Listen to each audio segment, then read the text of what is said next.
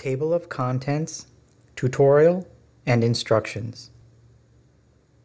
The table of contents for a business plan details what is in the plan, the sections, headings, and page numbers. The plug-and-play template has a table of contents that can be updated to reflect any changes made to the document. Once users have completed customizing the whole business plan, they can come back here and click on the table. A tab will open above the contents. Enter this tab, which says Update Table. Click the Update Table wording on the tab and a pop-up that says Update Table of Contents will appear.